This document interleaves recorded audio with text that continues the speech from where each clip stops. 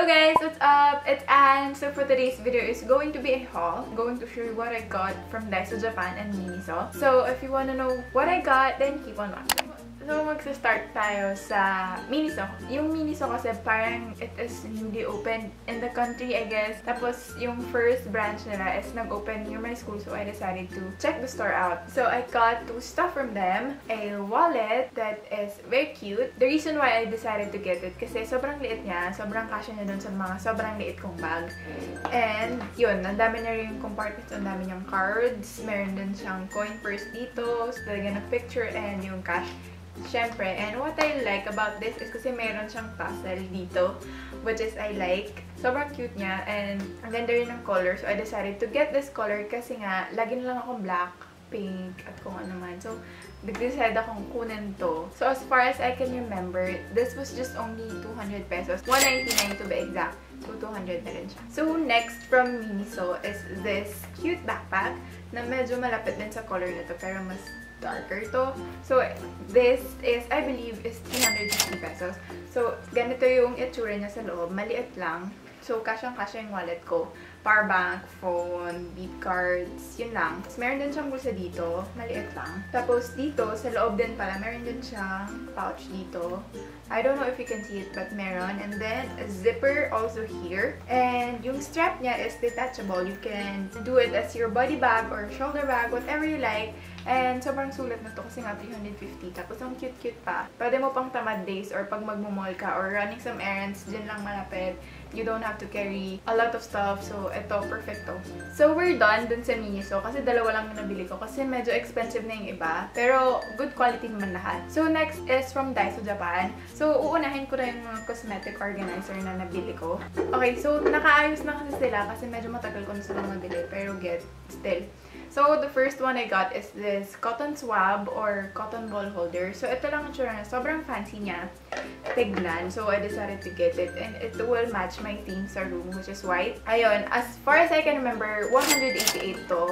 Starting from 88 yung DAISO Japan and then pataas. Kaya laging may 88 yung price nila. But this is just 188. A very steal price. Very unique. Very cute. Sobrang nagandahan nga yung kuya ko dito. Sabi niya bumili daw ako. But sadly, when I got back dun sa DAISO Japan, dun sa Trinoma, wala na silang ganito out of stock na. And yung other cosmetic organizers nila. Pero I didn't ask kasi dun sa sales lady kung kailan sila magre-restock. So, if you want, you can just go through other DAISO Japan branches kasi marami naman branches na. Pero kasi yung DAISO Japan sa Trinoma, it's very huge. Nagulat din kami ng boyfriend ko kasi ang laki nga. And other DAISO Japan kasi napunta namin, maliit lang. So, yun. Kaya, di rin ako nagtaka ba may ganito sila. So, next naman is, I think nakita nyo na to dun sa room tour ko if you've watched my room tour. So, if you haven't watched it, I will link it down below or here in the screen. So, make sure to watch it. So, ito naman yung susunod na nabili ko. Acrylic organizer siya.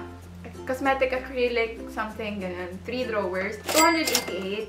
Again, may 88 pesos na naman. So, may 3 drawers siya. Kasya yung maraming lipsticks. Kasi ang dami kong lipsticks dito. Ayan, na hindi ko pa masyadong nagamit. So, ayun. Ito yung nabili ko. 288 siya. So, next organizer man. Sorry, magulo. Pero itong lipstick holder. Meron siyang 9 lipstick holder. Tapos, meron pa siyang holders dito sa likod. Nag-decide na lang ako maglagay ng mga random brushes ko or random lipsticks. Tapos dito rin, sa dulo, dalawang parang tray. Hindi ko alam kung or ano. So yun, nilagay ko na yung eyebrow products ko and mascaras. And dito sa harap, meron siyang malaking lalagyan ng mga beauty blenders. Ayan, beauty blenders, kabuki brush, ayan, mga beauty blenders. Tapos yung nag-iisang blush ko, doon siya nilagay kasi ito lang naman yung ginagamit ko everyday. So the next one that I got from DAISO Japan is this iPhone band. I think I got it from their sale section for 20 pesos only. Ito lang. Ayan. So, maganda siya kasi unlike yung ring holder, kasi diba bulky siya. Parang nagbabulk yung phone mo. Ito kasi, it will stay flat and iusog mo lang siya if you want it to be a ring. And then, insert your finger and then, okay, you're done na. So, yun. So, next one is what my boyfriend got me from the DAISO Japan. Since, as girls, meron tayong mga dysmenorrhea or cramps pag magkaka-period tayo. So, binili niya ako nito or tinuro niya sa akin to na this would really help. And lagi kasing sumasakit yung ulo ko randomly. So, I'd like to put some ice on my head para lang, you know, ma-lessen yung sakit. So, this will really help. And yun, 88 pesos lang siya. So, next one naman na nabili ko sa DAISO is my shoe tree. So, nakalimutan ko kasi yung magkano, pero siguro 88 lang din. Pero ito yung itsura niya. Ayan, so ganito yung itsura niya. So, 88 pesos lang siya. 88. Di ko talaga matandaan kung 88 eh. Pero, yun nga, you'll get a pair nga. Nandun ko sa isang pair ko. So, ganun lang. If you're not familiar kung anong ginagawa nito, I believe this helps your shoes na magstay in place yung shape since hindi mo nga siya laging nagagamit. So, next one that I got from DAISO is, ano to? The clothes, yeah. If you're following me on Instagram and you've watched my Instagram stories, you know that my dad got me 2 Pomeranians, Sammy and Ginger. So, nung nakita ko to, I cried and shit, I need to buy them one. So, this is for Sammy. Cute lang siya na tee. And kay Ginger, since girl si Ginger, ito siya, may skirt siya. And si Milky and Oreo, binilan din namin. So, suot nila. So, andun sila. So, hindi ko sila kayang mapakita na. Pero 88 pesos lang. It fits perfectly to them. So, last one from DAISO Japan is this keychain.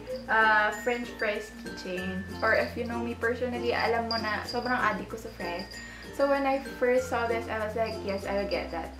That's for me. It's meant for me. So that's it for this video, guys. I hope you enjoyed watching as much as I enjoyed filming it. And don't forget to give this video a thumbs up and subscribe if you haven't. And also, by the time you're watching this, it is only, I think, 15 days? Yeah, 15 days left before Christmas. I'm very, very excited to spend my Christmas with my family and with their new home. And also, guys, we hit 2,600 subscribers. Sana before mag-end in 2017, 3,000 na kayo. Sana. Thank you so much, guys. And I'll see you tomorrow. Bye!